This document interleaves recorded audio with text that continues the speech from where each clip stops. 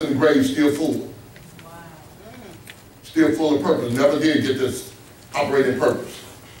Because they had the mentality that I just come to church, sit in church, and I die. All the gifts, all the talents that God has placed on you in your life, you're supposed to die with all of that gone. My God, help us. You want to know when your time is up? Your time is up when everything that you're supposed to accomplish has been accomplished. Jesus came here, Jesus walked in three years he was in ministry. Jesus said, now my hour is at hand. When he hung there on the cross, it wasn't over until he said it was finished. It was finished when he accomplished everything. And it's not over for you until you have accomplished. You have to accomplish everything. You got to die empty. You came here full, but you got to die empty. Help us, Lord. Help us, help us.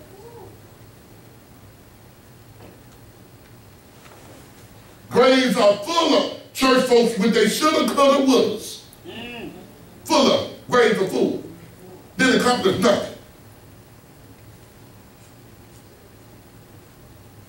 And you're not average. That's why we don't do anything, because we feel like that we're average and that we're not qualified to do it. God knew exactly what he was doing when he created you. He didn't create you average. But you listening to the wrong people. You listen to somebody average tell you that you average. Did you actually think that they were going to tell you you better than them? Did you think they were going to say that? Do you actually think that somebody that don't have a high school diploma would tell you that you need to go get your GED? Do you think they're going to do that? No, they ain't going to do that. They want you to be on the same level they are. You think that somebody that got their high school diploma going to encourage you to go to college? No, they're not going to do that. They're not going to encourage you. They want you to stay where they are. We're not average. You're God's kids. You're God's child. So you're not average. God has so much that he has birthed in you that God is looking for you to. I wonder when you finally going to start working. I wonder when you finally. I know some of you parents that got older kids in your house and wonder the same thing. When are they going to start working? When are they going to get out and get a job? When are they going to do this? God has said the same thing. I have given you everything you need on the side. You got purpose. You got plan. I got a plan for your life. When are you going to start working? God just wait. When you going to start? When you going to come out of your comfort zone and going to start doing something? Pastor Dickinson said, we got to move. He said, you got to move. You get so comfortable being in one spot, you got to move. God has called us to move. You are not going to be able to fulfill your purpose that God has for you sitting right where you are. Sure. This place the church was never created to be a place where you can just come and hang out. It was never designed for that. Amen. But we have so many social parties in church. We doing everything in church because we too scared to go outside the walls. Because ministry is not in here. How many of you know that? Ministry is not in here, ministry is out there. Yes, it is. You come in here to get instruction, you come in here to get taught. Then after that, you go out there and work. But we want to stay in the boardroom, we want to stay in the classroom. I want to go outside the classroom. It's amazing to me you stayed outside the classroom when you did school. My God. we went out eating Tuesday night after service, and I ran into some of the Craigman former students, and the first thing they said, you tried to give me 10 days suspension because I wouldn't stay out the hallway. And I looked at it and I said, well, that's your job? Was your class in the hallway? Was your job in the hallway? No. Well, then I was doing my job. That's the problem. You came to school to go in class. Not to walk home. I tell them, I said, this is my space. When I walk down this hall, there ain't nobody supposed to be in it but me. This is my space. And so we have the same mentality in the church, that we want to stay in the church now. We don't want to go outside. That's a cruel world out there, Bishop. There's some folks are mean out there. I can't leave and go out there. Them folks they hateful and mean. They cuss you and they do all this. Yeah, that's that's why we want to stay in here. We'll stay in here and ask our little questions and just buying ourselves in time. When Jesus gonna come back? I'm gonna buy me some time till Jesus come back. I'm gonna ask my question to Jesus and never fulfill your purpose. That's why you're so unsatisfied. Because you have yet to fulfill what God has called you. You all will never know what potential you got until you launch out. You'll never know what you're capable of doing until you launch out. You got to move from here. Now, I was a little boy, now I don't like to go fishing. Love to eat fish, don't like to go fishing. And I went a couple of times, and I'm watching my mother and them now. Now, I've never seen anybody catch a big fish sitting down and just throwing their reel out there. I saw them guys get up, and they got up, they swing back, and they swung them reel way on out there because they knew where the big fish was. Now, when I was sitting there on the bank, I was catching them little tadpoles, them little minnows. I wasn't catching no big fish because the big fish wasn't right there where I was. See, it took nothing out of me to catch the little fish. It took no effort to get the little fish. It took some effort to get the big fish. And so, you got to understand, your purpose is not for you to be in church to just get by. Yes. And we got those in church. I just want to fulfill my purpose just enough for me to get by. I want folks to know I'm saved. I want folks to know I'm sanctified. I want folks to know I'm filled with the Holy Spirit. And some of you just comfortable with them just knowing that. But some folks don't know what you do in church. They don't even know what ministry you on, what you're part of, because we don't do anything outside of that. Yeah. Ask yourself this question. Do anybody outside of this church, this is going on your job, anybody on your job know you saved? Yeah. Some of you got folks in your job that know you saved. Let me ask you, do that inner circle that you hang out with know you saved? Help us now, help us. Let's go into the inner courts. Do they know you saved? The reason why, because see, there's some folks that know you saved, and there's some folks don't know you saved. And they didn't know you were saved until you said you were saved, because your life never showed not one ounce of fruit, because they knew that your life didn't change. You can hear them whispering now. I didn't know that. I didn't know they were saved. Did you know they were saved here? Child, I didn't know they were saved. If they never said anything, I would never knew. They were saved. So you got to understand, when you operate in purpose, you ain't never got to say anything. Nothing. That's evident. That is an aroma that is sent out from you when you operate in purpose, and you ain't got to tell nobody nothing. They already can sense there's something different about you.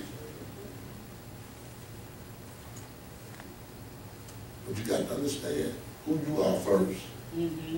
If you never understand who you are in Christ, you'll never know what your purpose is. And your purpose will never for you to come here and die. My Lord. That wasn't God's purpose, and that wasn't God's plan for you. Because if that was his purpose and the plan for you to come and die, he didn't need to make a whole lot of stuff that's already made in this earth. If that's all you want to do, I'll put you in a one-bedroom hut. Put you in a hut and let you be all by yourself. If that was your purpose when you come here and die. You don't need no friends, you don't need to talk to nobody. You don't need to be by yourself. But that was never his purpose or nor his intention for the believer. God had a purpose. That a lie. We spend so much time in here. Our families are going to hell. We got too many folks in our families who need salvation, who need the Lord. Too many folks. Anybody got people in their family that need the Lord? Yes, Lord. Then why are we spending too much time in here? Your purpose is to help lead people to Christ. That's your purpose. Your purpose is to help make an impact in the lives of folks. That's your purpose. Your purpose is to be the example here on this earth that God has created you to be. That's your purpose. But then there are some special things that God has outlined in your life that he didn't outline in other people's life. And you got to understand what those things are. You got to talk to God and find out what those things are. You were never designed to be average. I was telling my class, I talked to bishops and pastors at this conference. I told them, I said, you know what? You know, when I go to McDonald's, when I go somewhere, I always order something a little different. I might order the same sandwich, but they're gonna have the same stuff on it. So why do you do that? Because I'm not average. Reason why, I said, they prepare them sandwiches ahead of time for the average people. My God. Come on. Help us, Lord Jesus. Some folks go there, they don't know how to get nothing else. They ask for the same stuff every time they go. And I said, so they go ahead and prepare. I said, when I go in, I might ask for a quarter pounder, but I guarantee you, when I ask for a quarter pounder, I'm gonna have some mayonnaise or something else on there that they normally don't put on there, so they can make my sandwich special made. I want it fresh. All right now. I want it fresh. Yes, Lord. We got to get out of our spirit to come to church and just be average. We can't be average. We got to ask for something special. We got to be in a position to receive something special from God. Because you are special people. And because you're special people, I'm not saying that to be arrogant, but you are above anything average. Because of who you are.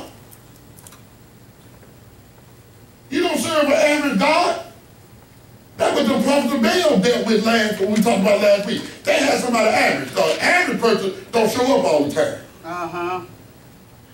But because you serve a supernatural God, and because of supernatural God, you ought to be in a position where you can desire some special things because of who you are in God. Amen. Amen. So I'm not average. I'm not here just to die. That's purpose in me. That's purpose in me. And I'm going to tell you, you're never going to be satisfied until you fulfill it. That's it. But this is what the devil does to us. And I'm getting ready to close. We'll pick this up next week. This is what the devil does to us. What the devil does is that since he knows that God has a plan and a purpose for you, and he knows that you're not satisfied doing what you're doing, the enemy always brings other things into your life to try to fill a void that only God can fill. My God. That's why we got folks jumping from man to man, woman to woman, job to job, career to career, church to church, because that's a void they're trying to fill. And the only way they're going to fill the void is just to do like Isaiah said, here am I, send me. You got to get to the point where you got to God, sit down somewhere, stop running so much, and say, God, here am I, speak to me. Yes. What would you have me to do? Show me my plan and purpose. Now, you've been saved 10, 15 years. You still asking God to show me his purpose for your life. I got a problem with you. I got a problem. Evidently, you ain't listening. Because you shouldn't be asking God the same thing 10, 15 years. God will already show you what the problem is. You just don't want to do what he showed you. Yes. Yes. That's where the whole problem comes in. And so when you step out of the will and the plan that God has for your life, then you create all kinds of confusion in your life. And you're going to always try to find some type of fulfillment, and you'll never be satisfied. See, what the enemy does is he gives you a temporary fix. He gives you a temporary fix to your eternal problem. You got to understand, temporary fix, a physical temporary fix will never heal your eternal problem. And that's what the enemy does. The enemy gives you something temporary. And when that wears off, you got to have another hit. You're just like a junkie trying to find your purpose.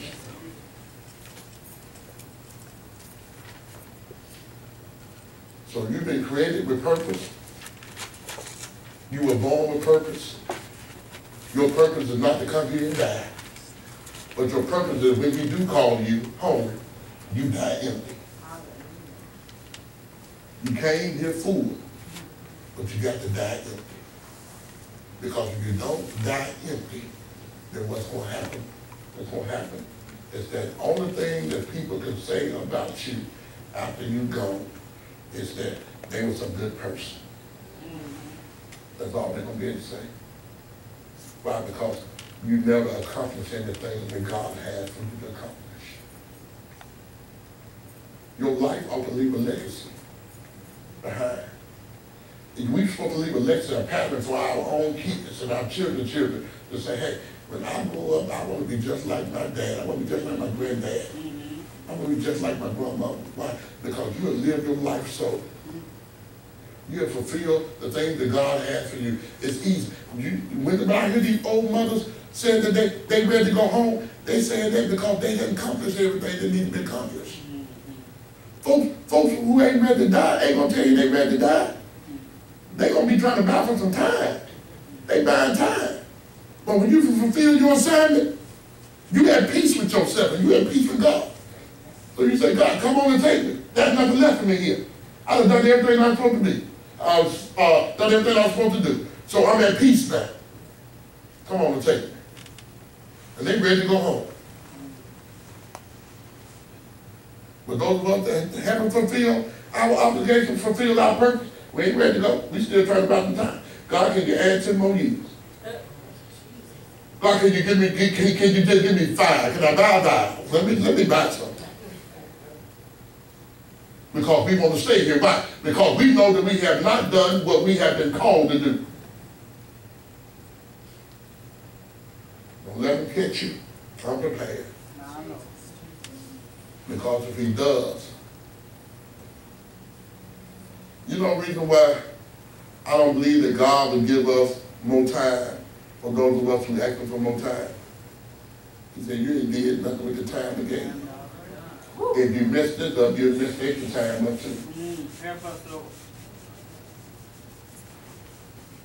But what you do have is an opportunity that if you have not been using your time that God has given you wisely and fulfilling your purpose, while there's yet breath in your body, start fulfilling your purpose.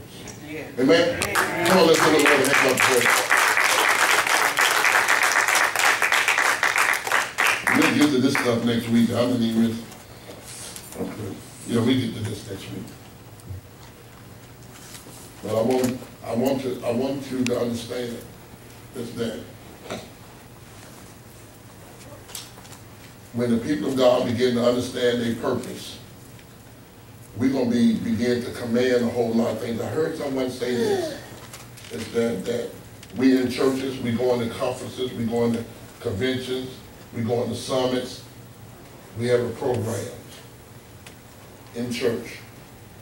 While the world at the White House, at Supreme Court, at the governor's place, at the mayor's office, pushing their agendas. While the church is still on the inside, discussing the issue. The world is pushing their agenda. That's why we got to understand what our purpose is. Our purpose is not to be here, inside this building. Our purpose is outside these 4 walls.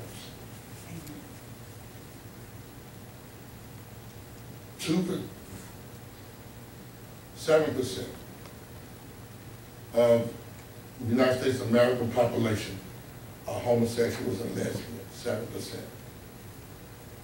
That means that 93% of everybody else was in the closet, while 7% marched to the Supreme Court. And once they were able to get their rights, now we come out of the closet, we upset about it, we angry about it, we want something done. We had an opportunity a long time ago to get something done, but you chose not to. Why? Because you rather be in church fussing over your name not being called. Help us. Nobody gave you a vote of thanks. Jesus. Nobody acknowledged you while you're here to argue. They out there pushing their agenda. My God. That's a sign that you don't know what your purpose are. Once you know what your purpose is, then you are operating with purpose. You still got an obligation, you got a responsibility as people of God to do right by God. Don't die, fool. God wants you to enter out everything He done put in you. And if you allow Him to do it with His help, you will fulfill every assignment that God has placed upon your life. It's not over till God says it's over. Yes, Amen? yes, yes. All right, come on, let's give the Lord a hand clap of praise.